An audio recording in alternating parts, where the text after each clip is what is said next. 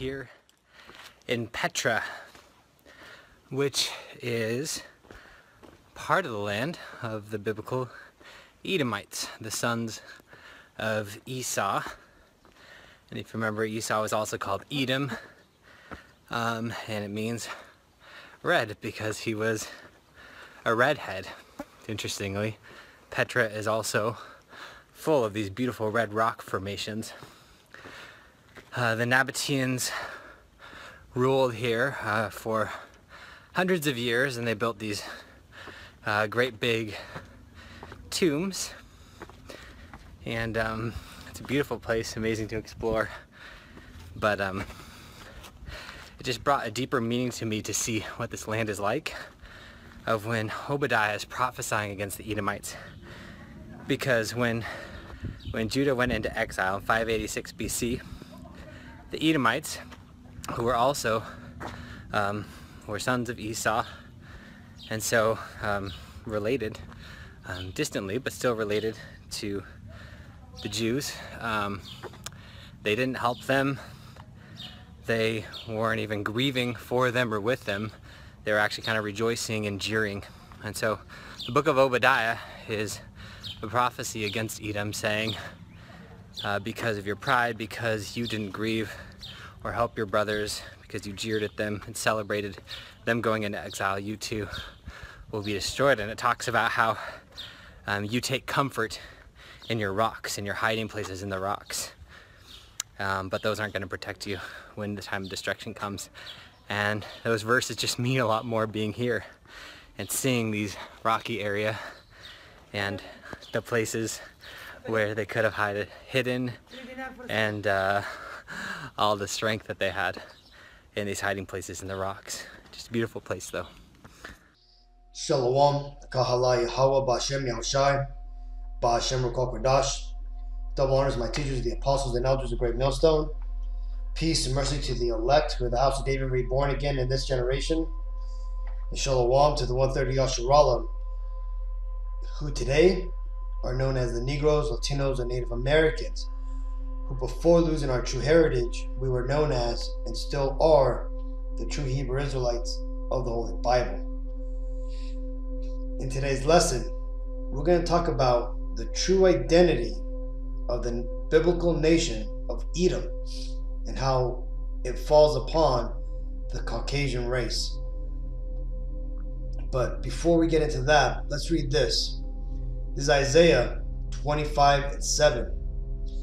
And he will destroy in this mountain the face of the covering cast over all people, and the veil that is spread over all nations. Now, this is a future prophecy spoken about in Isaiah, talking about how the Lord in the end times would basically reveal the true biblical identities of all the nations upon the world. Now, right here, you can see the table of nations, which is described in Genesis 10. Right? It talks about the 18 nations which the Lord recognizes, and from which the 195 nations that the UN recognizes come from. Now, the nation that we're going to focus on today in this lesson is the nation here listed as number 2, the nation of Edom, right? Which, when you get into history, which is what we're going to do a bit of today, you're going to see that it is the Caucasian race that is basically the descendants of the nation of Edom, or as you say it in Hebrew, Adawam, right? Now, like that video of that man, it's kind of spiritual, because not only was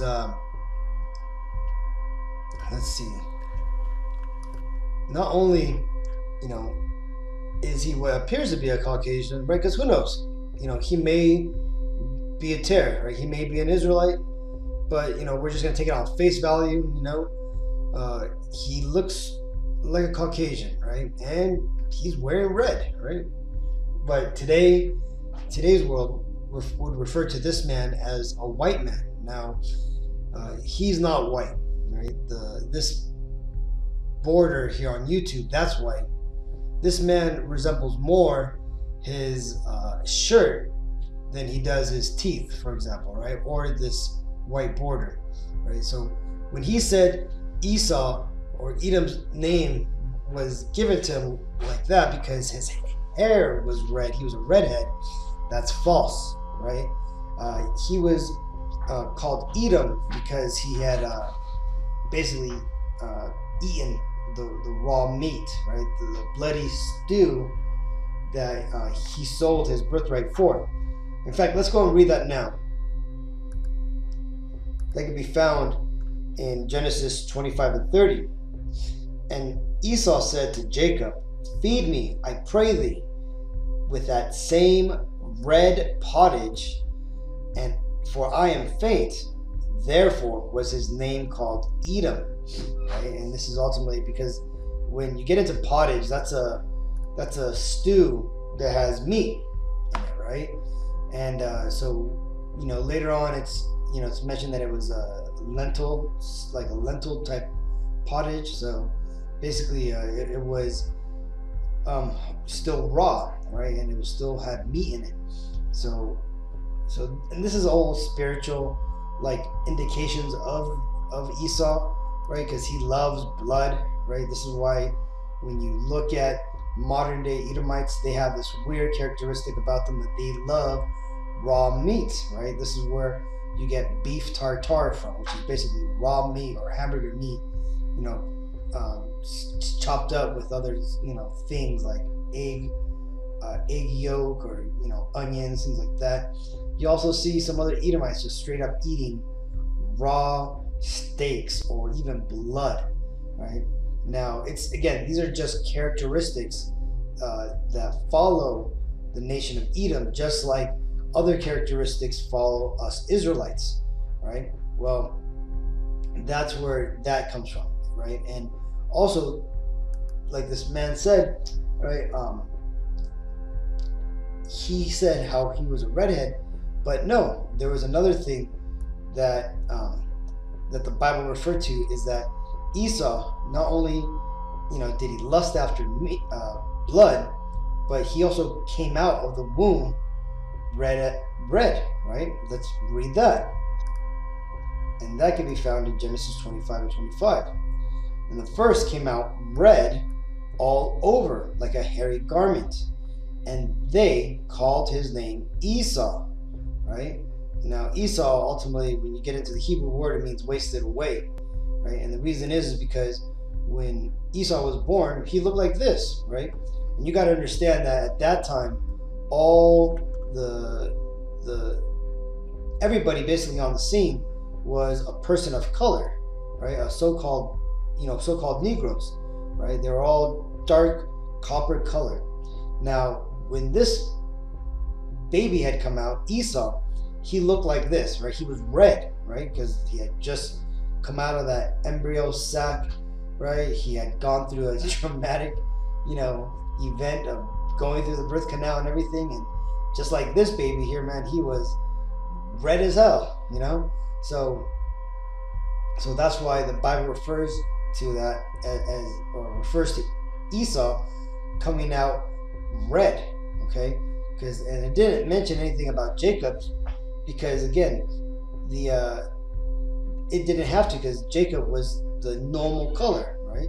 Now, when you get into who the red people truly are today, right? When you look at these Edomites, man, off the bat, like when you look at this guy here, right? He's a very light shade of pink, right? For the most part, right? And when these Edomites get sunburned, right? Then, you could see it plainly, man, that they are literally red people, okay? This is where, where Esau gets this, man, because one thing is, this is a curse upon them, man. This is the curse of leprosy, clean leprosy. And where does this come from? Well, it comes from back when the Lord basically cursed Cain. You see, when the Lord cursed Cain for killing his brother Abel, what happened is that the Lord marked him, right? And how did he mark him? He removed all his pigment, right? Just kind of like when you see people who have what's known as vitiligo today, where basically they have blotches of just white skin amongst their black skin. That's basically what the Lord did, but all over the body of Cain, right? Well, the descendants of Cain had similar features as this, and what happened when Cain came back, after he died and he was reborn again through reincarnation, right? He came back as Esau, okay? And when Esau, because he had that spiritual mark upon him in his previous life, the Lord made sure that he had it when he came out as Esau, man. And these people, who you would know today as the so-called white people, which they are not white, or Caucasians, right? You understand this is that they are the red people. Now, let's go ahead and get into that, right? See, the red people of the world are who the Bible refers to as the devils, right? These are the devils that the Bible actually speaks of, right? No, it's not fully red guy in a red suit with a pointy tail and horns. No, it's your average Caucasian male, right? These guys who own all the banks, own all the corporations for the most part, the ones who are in charge of all countries, all the westernized countries, that is, and basically they rule here in America, right? And when I say Caucasians, I'm also talking about the so-called Jewish people who are in the land of Israel, because again, though they pretend like they're different, they pretend that they're hated by the KKK, they're just playing the victim. They're the same type of people, right? They just have different religious beliefs, religions that they actually have made up.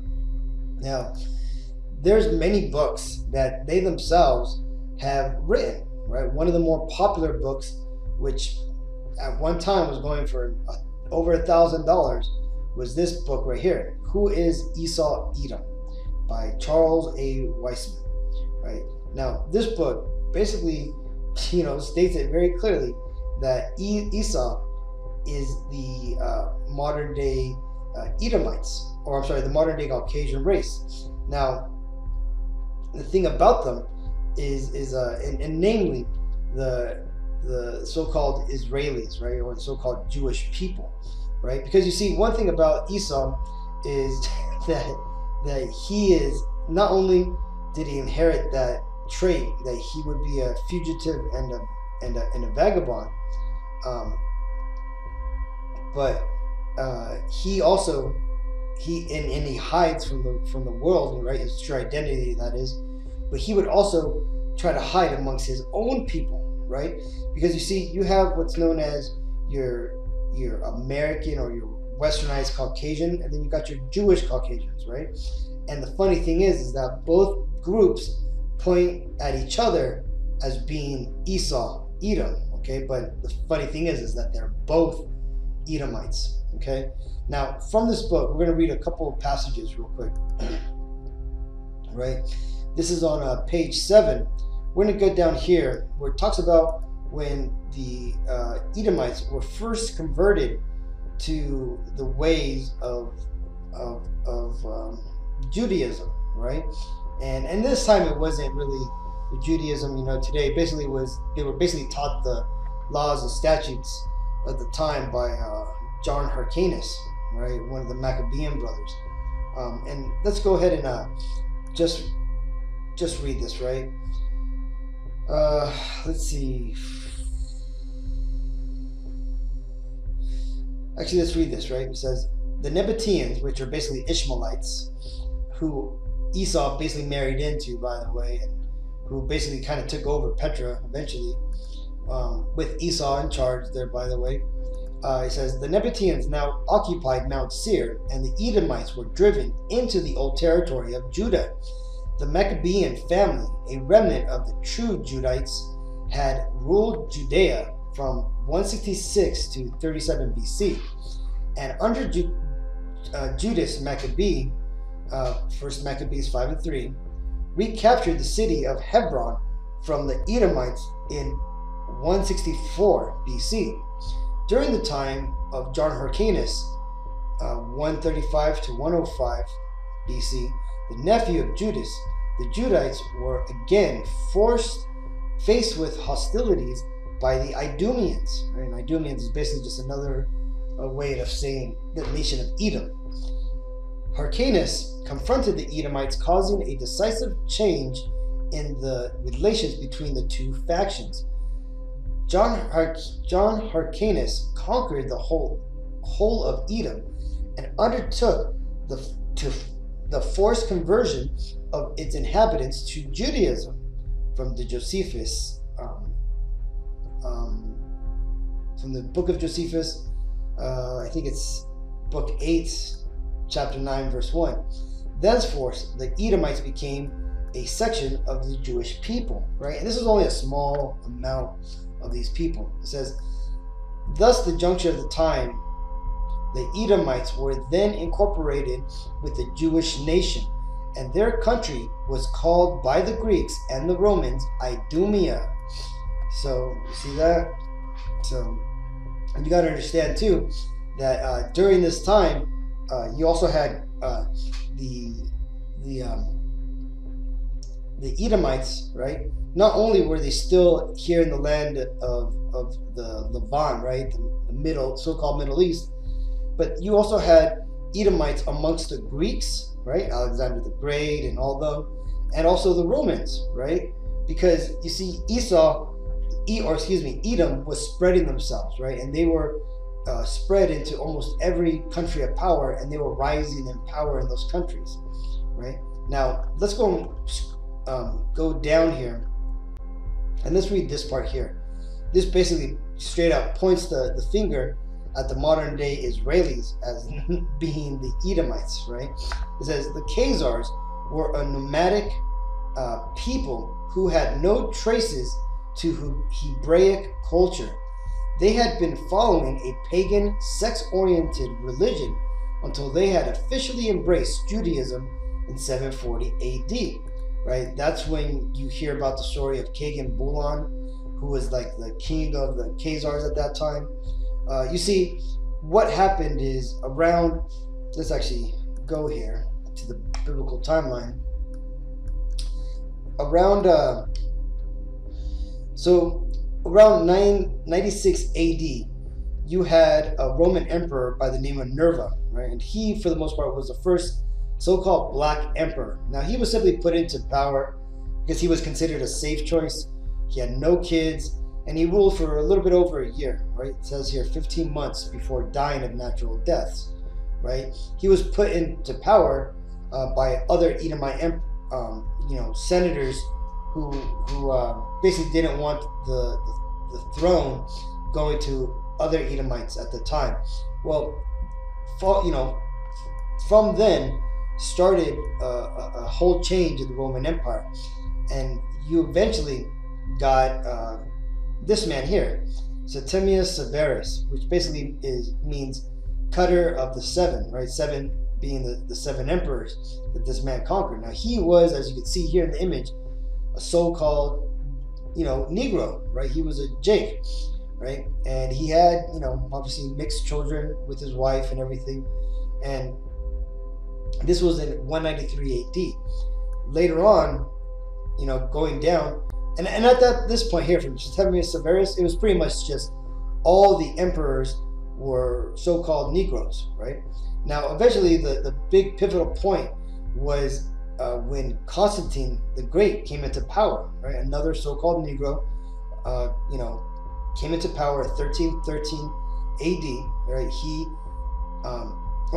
He came in before that, but at this point, he had changed Rome from being a pagan country to, following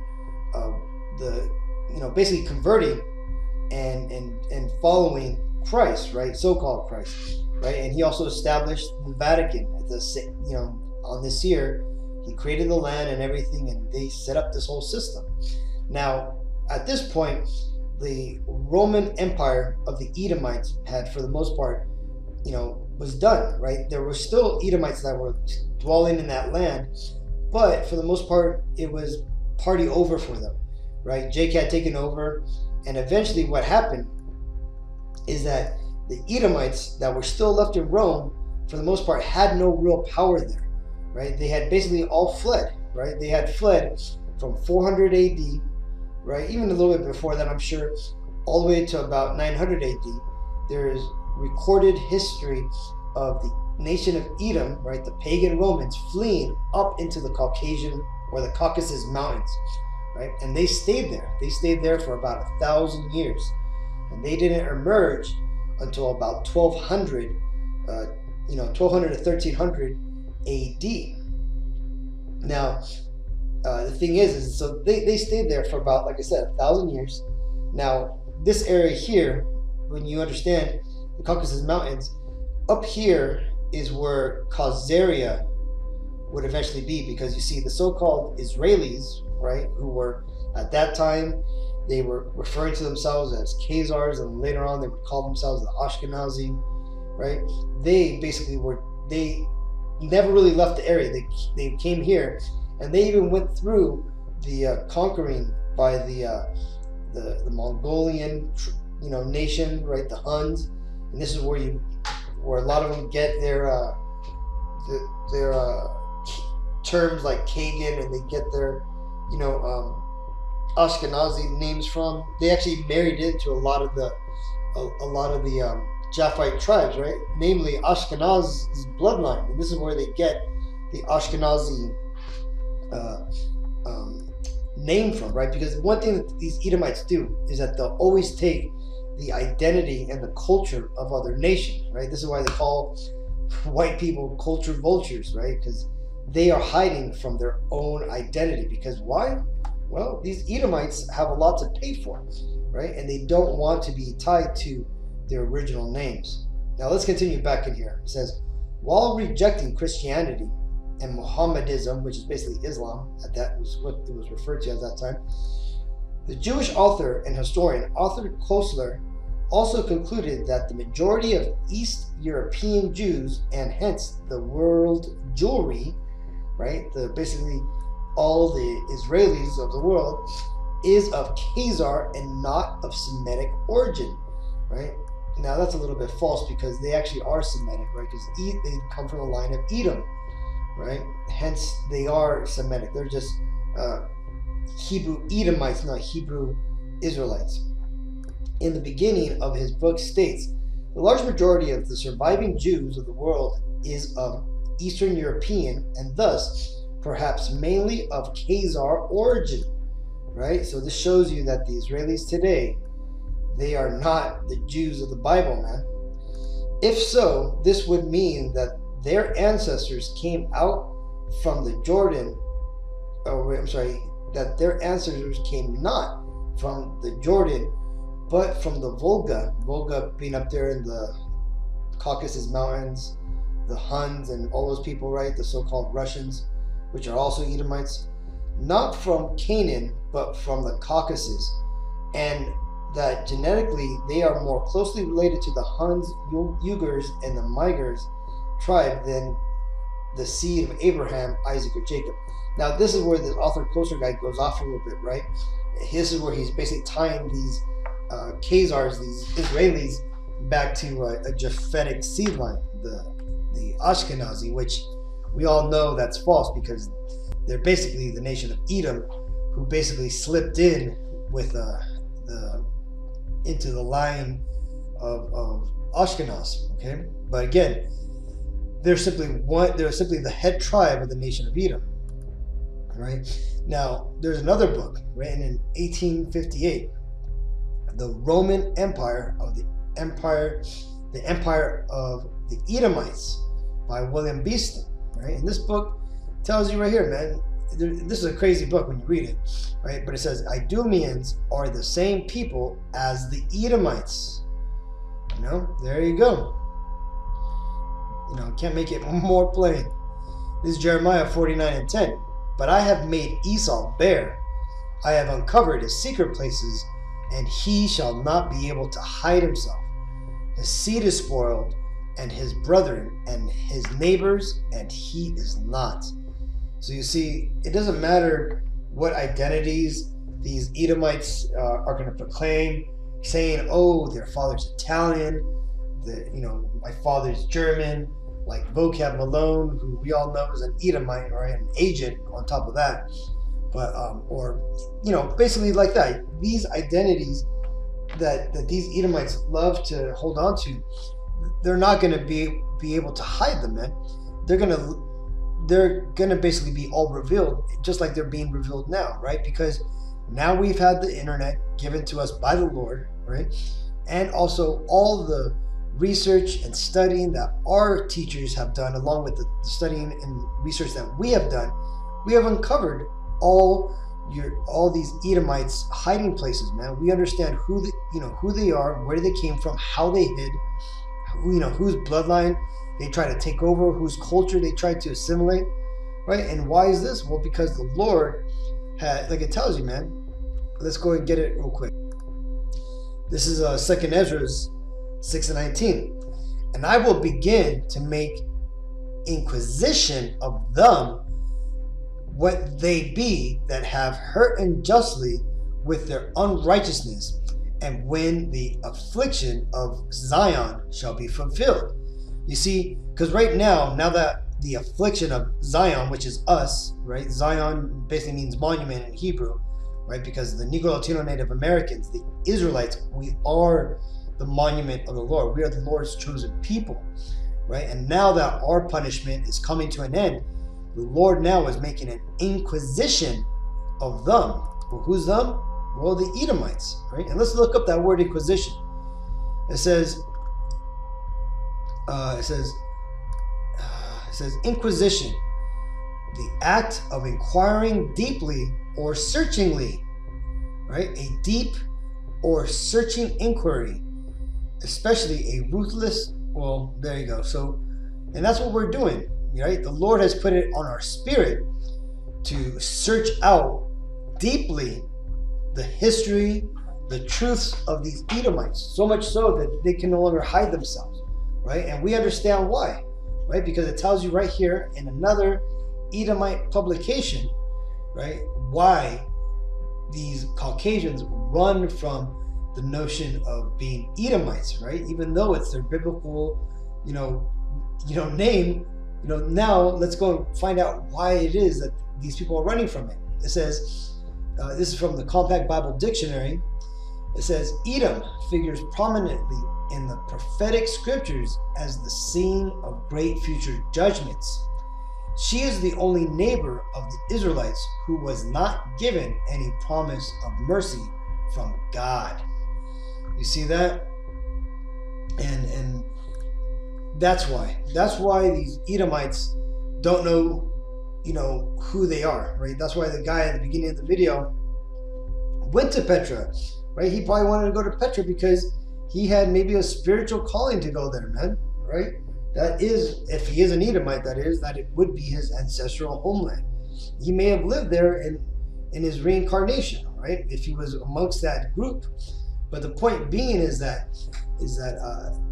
now that the world is starting to wake up to who they are, they're starting to realize who these Caucasians are, right? They're realizing that they're the Edomites. And pretty soon, these Edomites aren't going to be able to, walk around, all unknowing about who, they are, right? I'm pretty sure this guy's going to maybe see this video, or he's going to eventually come across the information that Caucasians are the Edomites, right? I know it's in certain, biblical circles, though right now the Christian community and the religious community, especially the Jewish community, try to,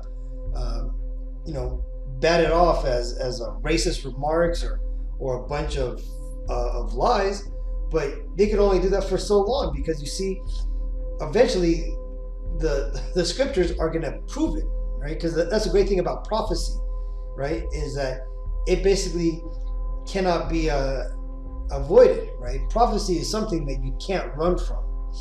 Let's read this. This is Habakkuk 2:6. Shall not all these take up a parable against him? Right? Him being the Edomites, right? These wicked people that rule the world right now. And a taunting proverb against him, and say, woe to him that increases that which is not his. How long? And to him that ladeth himself with thick clay. Right? That word clay there is abatium, which is basically debt. Right? And that's how these Edomites live, man. All with heavy debt, right?